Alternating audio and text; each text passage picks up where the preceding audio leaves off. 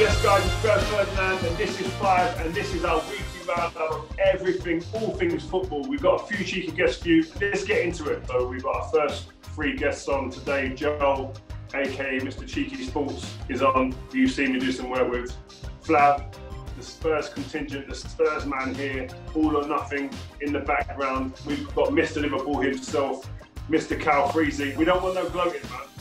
No, right. You know what? After the last game, I don't know if there's going to be too much gloating. I wasn't that impressed. Okay, let's start with Liverpool anyway, right? Liverpool are your team. The new season's here. Champions of the country, champions of Europe at the moment still. The best team, I think, in Europe. What's going to happen this season? What are your expectations? What are your fears maybe going into the new season? And obviously after the first game, where are you at? Yeah, so obviously we had the thrilling game against Leeds that any neutral would have absolutely loved. But as a Liverpool fan, it quite literally had me on the edge of my seat. But Salah came to the rescue and managed to bag a hat-trick, which was fantastic. I think it's probably one of the best games I've seen him have in a long time. I can't quite say the same for the back line, though. I thought the defence was shaky. I think for me, the only good player, or the only player that had a good game, I should say, was probably Robertson. I thought he played quite well. Do you see a repeat this year? I mean, because when I speak about champions, not any team can win a one-off championship, but repeating it is the hard thing because you become that team with a target on your back. Every game, everyone's up for it. And I used to play in games sometimes and come off, or even during games, I'd say to some strikers, if you don't play this hard, I watched you last week on Match of the Day, you weren't running around like this. Yeah, no, I mean, it's going to be interesting to see. I think, we've obviously still got a little bit of time left in the transfer window. But, I think we should be challenging for it this season. I'd like to see Liverpool make a signing. I'm desperate for a Thiago to come through.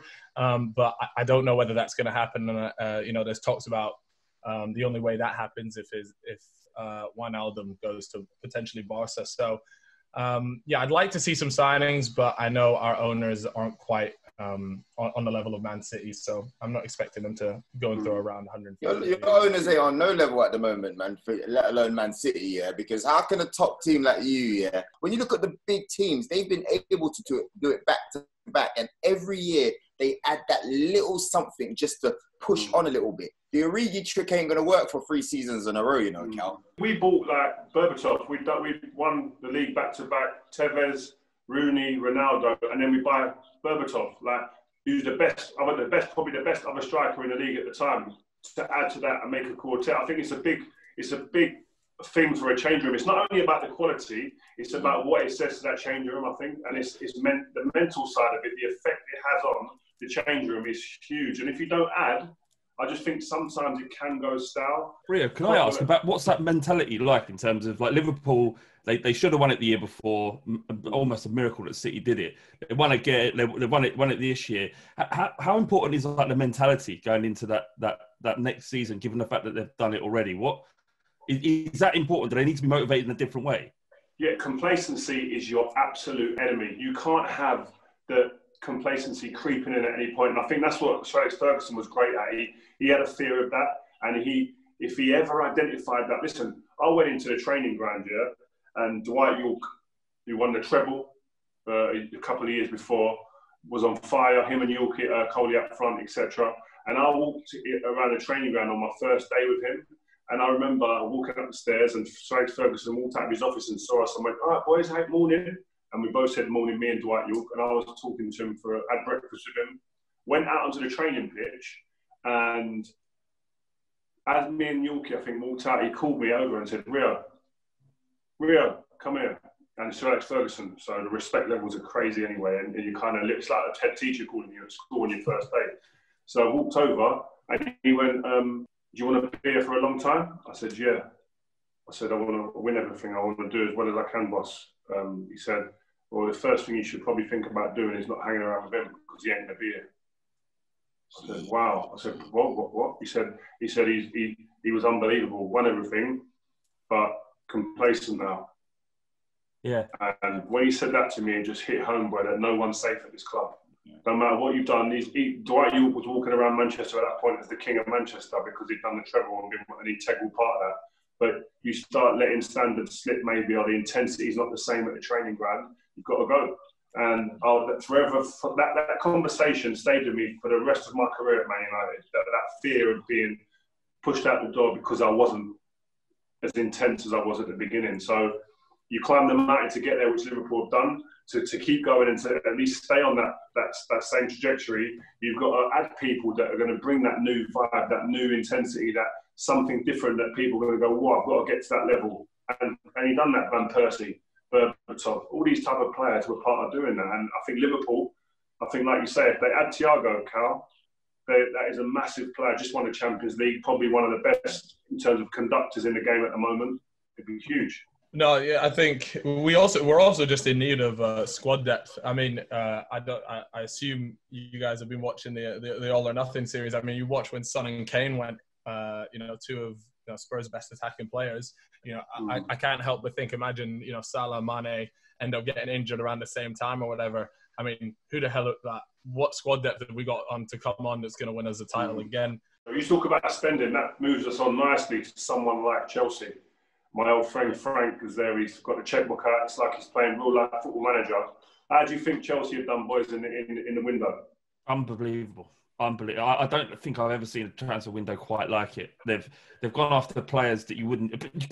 Anyone said they've got Werner, Havertz, even Ziyech kind of seems like a low key, even though he's a quality player. He actually tore Tottenham apart over 2 legs in the Champions League. He tore Chelsea apart as well. He's a good, really, really good player. And then Chilwell, incredible for Leicester, exactly the kind of left back I'd have dreamed of at Spurs. And Chelsea are just like signing players with ease. And if you listen to Daniel Levy, he said signing players is difficult. It ain't for Chelsea, clearly. If you've got the money, you're willing to pay. Frank has made signing players look like it's like the norm. Like, this is easy. Waterford ducks back to me. This is nothing. That's the way he made it look. Exactly, it does. And Werner, part of the reason why he went there is because Chelsea was so willing to pay his massive wages, which is fair enough. He's a great player, and it is a bit of a gamble. But if you want a player to come in, if you want to bridge that gap between Liverpool, Man City, and where Chelsea were last year, or any of the teams chasing, you have to spend your way through it. I'm talking selfishly here, but the difference in the way that Chelsea have done their business in this window compared to, say, my team, Man United, is there's no noise, there's nothing going on. All you're seeing is bang, deal, little bit of talk, bang, deal, getting it done. And that's what's frustrating for me and for all the Man United fans I talk about. Is Sancho was talked about months ago. Still not done. It's so frustrating. I'm not sitting here saying deals are easy to be done, but they are.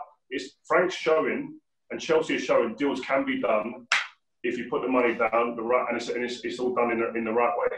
Yeah, listen. When it comes to Chelsea, massive respect, man. Because as much as on the banter side of things, I get at them, but to be honest with you, like what Roman Abramovich has done, I feel like the whole situation he's had has just made him come back even more determined. And I thought he was finished. I thought he was gonna, slowly, wither away into the background. But he's come back with force, man.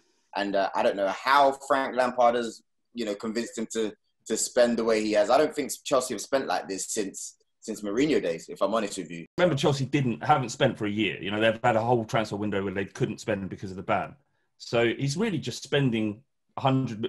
How much have they done? Like 230, 240 million? Like, over 2 transfer windows. That's not crazy for a club the size of Chelsea. It's just the status and the names of the players they've signed what's impressive. The money's less of an issue. But Havertz, incredible player. We don't know just how good he is. He'll probably go on to do incredible things in his career. Werner, again, they've just made statement signings, and that's what's impressive. Not the money they've spent, the names they've got in. So making them statement signings, does that mean that Frank has to finish above where he finished last season and maybe get a trophy?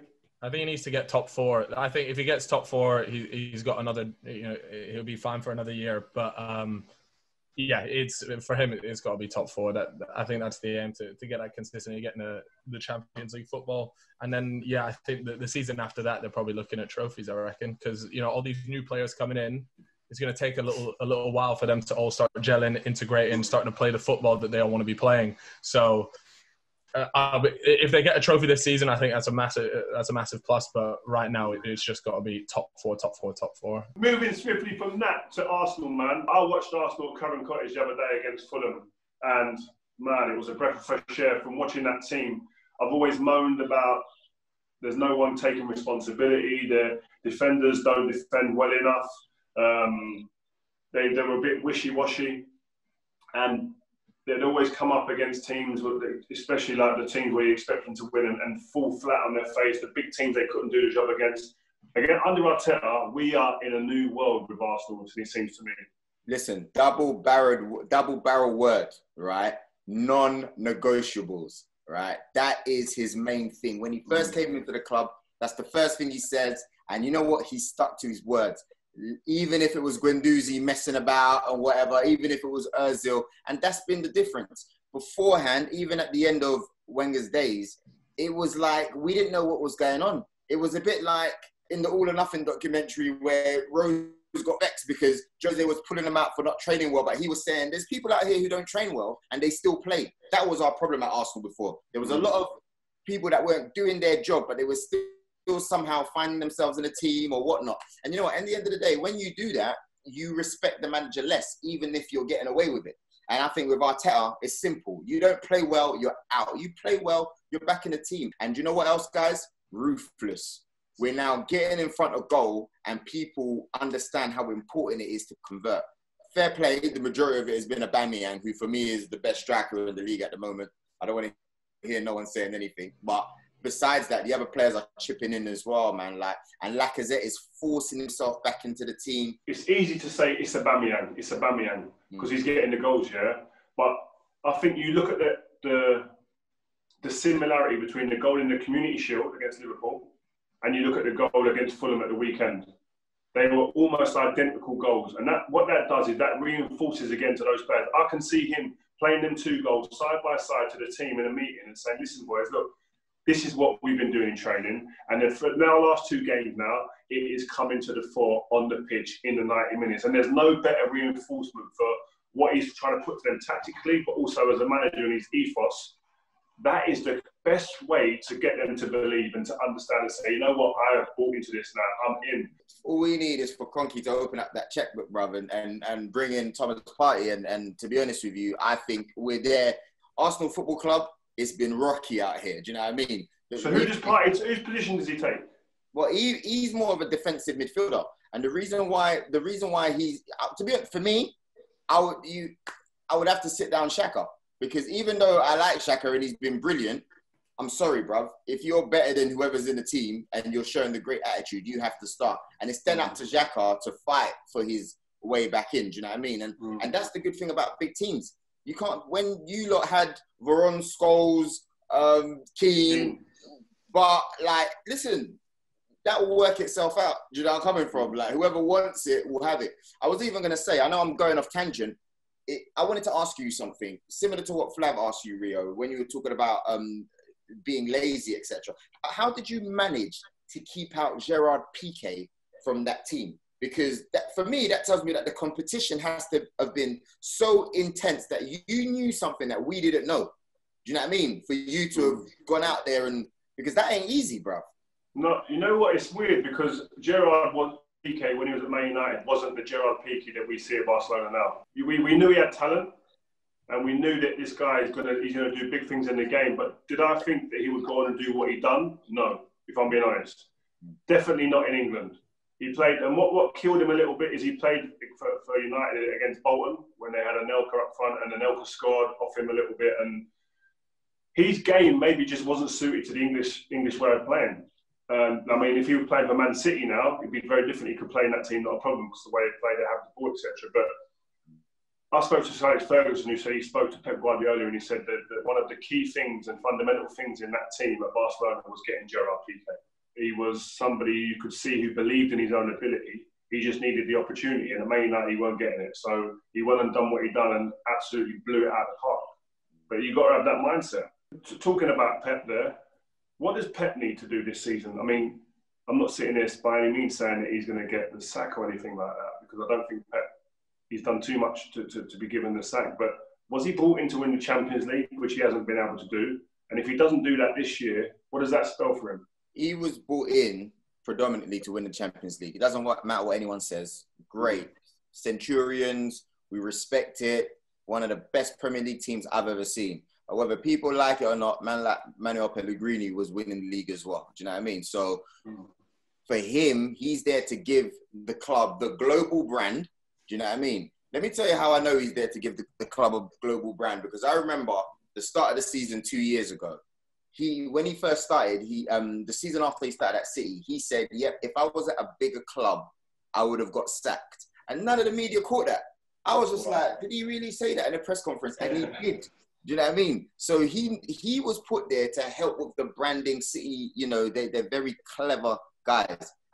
This season is the first time, I was watching your coverage at BT Sport, yeah, and I'll tell you what, it's the first time that I've seen from just people in general in football and fans where they started questioning, hold on a second, is he the guy that we thought he was in Europe?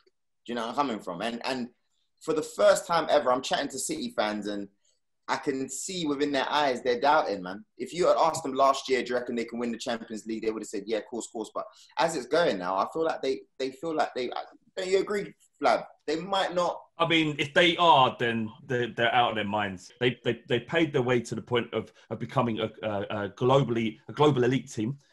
They've usurped other clubs that have tried to do it in a different way, a more perhaps pragmatic and more sort of holistic way in terms of football. And so for that reason, they don't get any grace from me. And I think from many fans, you win or you're a failure. That said, who are going to get better than Pep Guardiola? You've got to give him the time and the grace that he deserves. Mm-hmm. It's just that Man City are a different example. They're not like a normal football club. And the way they've risen to the status they have done isn't normal. And for that reason, they don't deserve the same grace as the rest of the clubs. Yeah, no, I agree. I mean, I think, you know, you at least have to see them progress further than what they did last season. It was disappointing the way they went out in the Champions League last season. And, you know, same as Flav said, if they're not winning the Champions League, they need to be winning the league for a manager like that. But at the same time, it's that you say, all right, okay, well, Pep's not doing that. Right, let's get rid of him.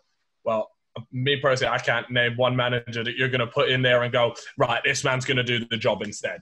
There's not a manager out there. So, you know, it might even just be an internal thing at Man City when it comes to these big knockout games. What's happening? Like, you know, they're making it to these knockout stages and they're just getting, you know, they're getting put out by teams that shouldn't be putting them out. So is it a mentality thing? Is it an internal thing that maybe the manager doesn't have quite as much control over? I don't know.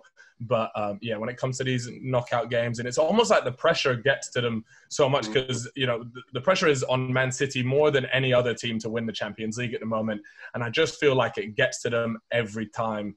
That's a really good point you said there, Carl, is that there's a lot more pressure and media attention on the fact that they haven't won the Champions League, especially under Pep. And I think that's something that filters through into the veins of the players and the management. And I think you've seen that in tactically, the way he changes, etc. Knee-jerk reactions, it almost seems like in the big occasions in the knockout stage of the Champions League, which contributed maybe to them not getting over that hurdle. And that goes down to the players. Players sense when the manager's not at his most comfortable. I mean, when Alex Ferguson, when we go to Anfield, he'd be talking to us about the game days before the game against them, much more intensely than he'd probably do with any other game of the season. So that automatically, you know, there's a big factor riding on this game. The rivalry is intense. The manager's bang on it. He seems a bit nervous in the change room. If he's nervous in the change room or on the tactics board or in the meeting room before the game, we know that. And as players, if you go out feeding that, man, the manager's there to alleviate that pressure most of the time. If you can do that, it's difficult, but the players do feed off the tension and the emotions of a manager, and maybe that's something that does play into it. And we're talking about Man City there. A Man City player I would like to move on to really is Phil Foden. I know you guys love talking about the young players, Mason Greenwood as well. They got into a little bit of trouble over the weekend. What's your view on how they've, one, been treated, but the way forward for these boys beyond this? And I spoke the other day on BT about it, in that I feel these young kids need educating. It's more about educating them than actually vilifying them and making them the villains and dragging out more stories, which I saw the other day afterwards, which is not going to help these young players. It only goes to hinder them going forward. And I don't understand why the media would want to do something like that to these great young talents. And where do you stand with this, guys? the media don't care about the young talents. They don't care about anything. They are kids. They're kids in a fortunate position who are going to have opportunities like the ones that they presented themselves when they go to Iceland. And like any young man, they're going to take advantage of that. It's not... Cal, you've been there. You've done that, Cal.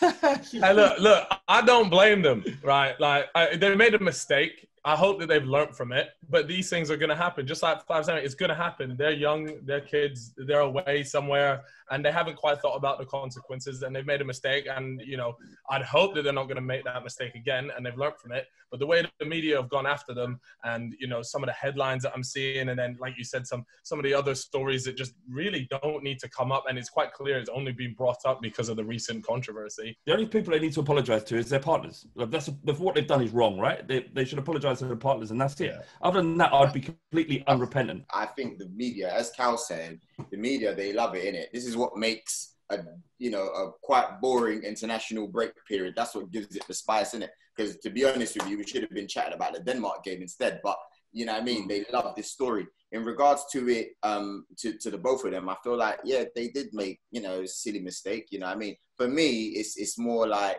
not that they really did it, and I'm not here condoning, but I just felt like, guys, it's your first call up. Chill out a little bit. You know what I mean? If I'm, it was a bit mad. It was their first call up. I won't lie. That was a bit mad. Yeah. I thought, and on top of that, yeah, and this is from me a personal point of view. I just thought it was a bit sloppy. Like you're in your England tracky, like chatting to girls that ain't living the life. Like you're putting yourself out there a little bit. You've got to be a bit smoother than that. But in regards to them two, they'll be all right because, you know, not to come here and start naming names, but I've seen the Steven Gerrards get in trouble in the beginning of their career.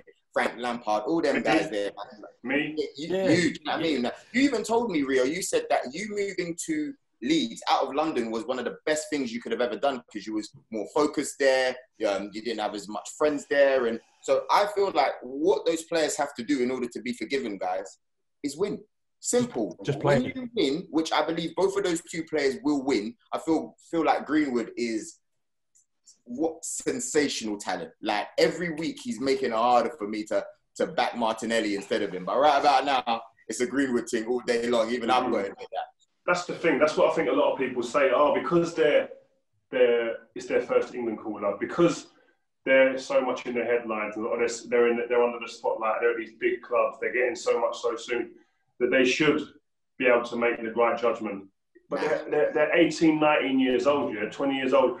What kid is doing that? I'll go back to you, Cal. You've been successful at a young age, yeah? But you've on a different platform. You've probably been able to get away with a lot more because you aren't a footballer maybe, and it's not as glaring in the public eye. But what I'm getting to is the fact that a lot of people are allowed to make mistakes at these ages because they're not in the spotlight. And so to sit here and say, oh, they should have and they could have done this, etc., I don't think it's realistic to imagine that and to expect that. We've all made mistakes, and some people obviously aren't in the spotlight. They make mistakes and they learn from them.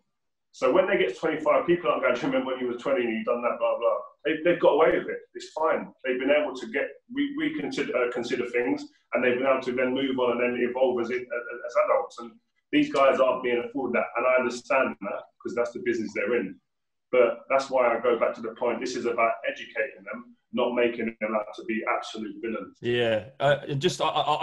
My education to them, if I was in a fortunate position to have to talk to them, I'll just say don't really worry about what the press say. It's like the press are often the worst part about football, in my opinion, right? This is just my opinion. I don't have a massive amount of time for the football media, especially tabloid football coverage. But you look at Jack Grealish. Look at Jack Grealish. He's photographed by some person on holiday, sold to the newspapers all over the back pages and some of the front pages. He's passed out on the floor. From that point, he's become almost a darling of the league. Like he should be in that England squad, and he's transformed his career. The same thing can happen. What Greenwood and Foden did pales into insignificance to being passed out on the floor in Tenerife or wherever he was, and look where Grealish has recovered to. There won't be an issue unless they keep repeating it. Then it is their fault. But this is a one-off. Forgive them. Let them play. Don't put them under spotlight because we've got two incredible talents to go along with the other incredible talented players in that England squad. This could be a golden generation, similar to the one we had before, if we just leave them alone and let them play.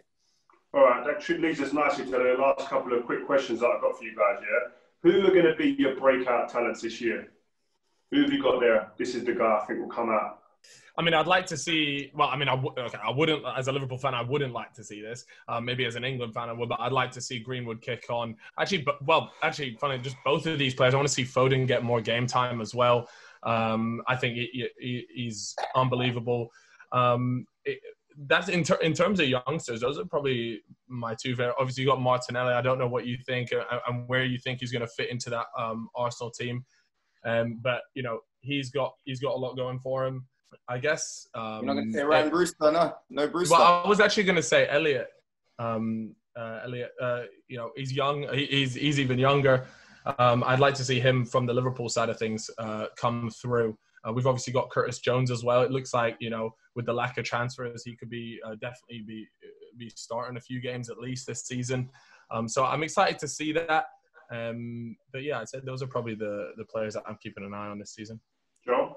It's got to be. I want to say Martinelli because I've got a lot of love for that guy, man. The way he works, you know, I mean, regardless of what manager he was playing under, he was showing a lot of commitment to the club, man. So I really want to see him kick on. I want to see Eddie Nketiah kick on as well because looking at his stats, he's scored at every single level, and hopefully he can do it at Arsenal.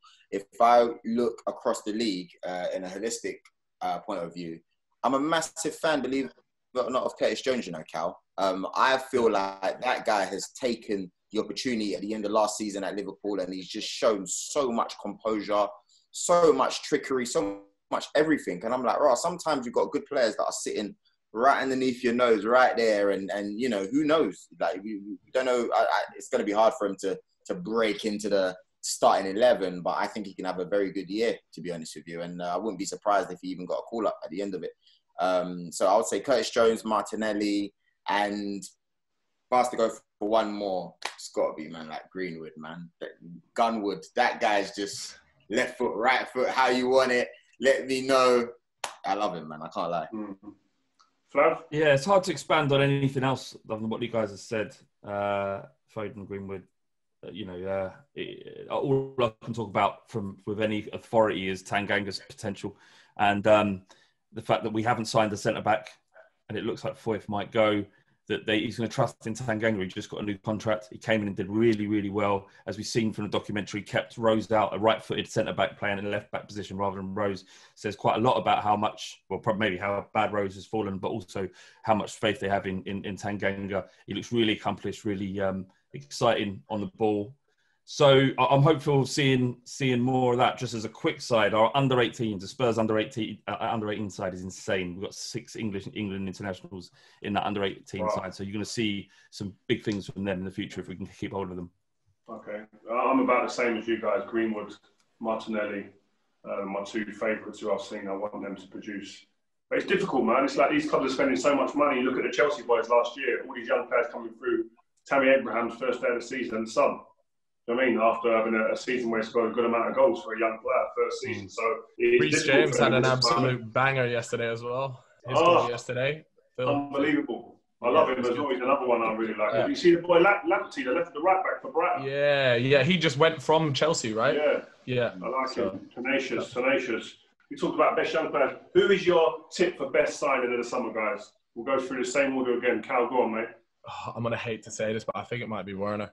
I think it might be him, and I'm going to be fuming if he just wins like 25 goals or something. Yeah. For me, it's the same thing. It's Werner, bro. Like, I think man are sleeping or whatever, bro. You can't let those kind of quality. That's like the equivalent of you not just letting Ruud van Nistelrooy, just slip to your rivals, just for no reason. It's a joke, bro. It's a joke. But yes, Werner all day. Flav? Just to be different, I'm going to say Ziyech, only because. Yeah. He hasn't cost what those other players have cost. I know Werner was 52 million release clause, but he's on like 300k a week. Ziyech's on nothing near that. So I think he's going to do really well and stand out as one of their top players, even though, as I said before, he's probably not on the same level in terms of his status as Werner and Havertz. Clean sweep with Werner. I'm going to go Werner as well, man. He looked sharp yesterday. I saw him against Spain the other day, tore them up. But you know what? I spoke to Frank the other day about Ziyech. And he said his passing is ridiculous. He said, I'm looking to see them passes when he cuts in on his left foot. And Mason Mount, Werner, Havertz, etc., all making runs. And this guy, I think, would be putting stuff on a plate for these boys. Who are your top 4? Let's go. I'll go first. Is this in no particular order? I want it in order. I want pressure.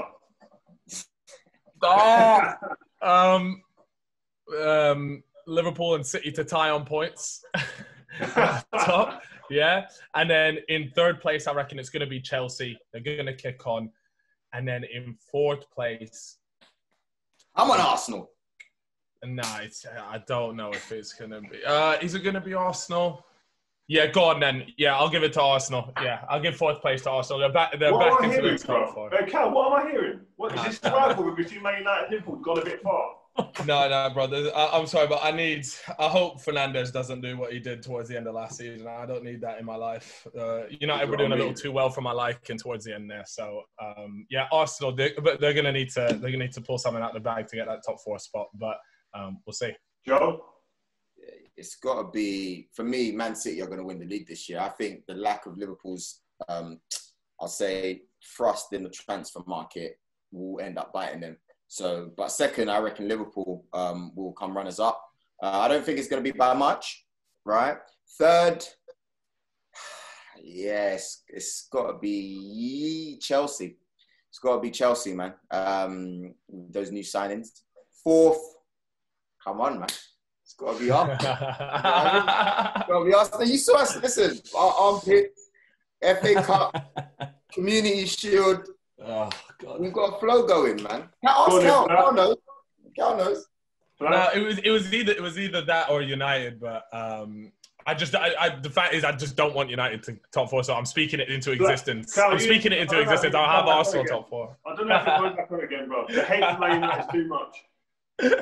I'll go. Obviously, I think City will do it. Liverpool close behind, but yeah, unless they sign big in the next month, a couple of the players, then they probably can win the league again. But as it stands, yeah, City, Liverpool, Chelsea, and Spurs. Oh, come on, man. What? Look at all I would say. Look, everybody. No one's rating us this season, right? We haven't made big signings, but look at the points amassed under José Mourinho when he's had Harry Kane and Heung-min Son in the side.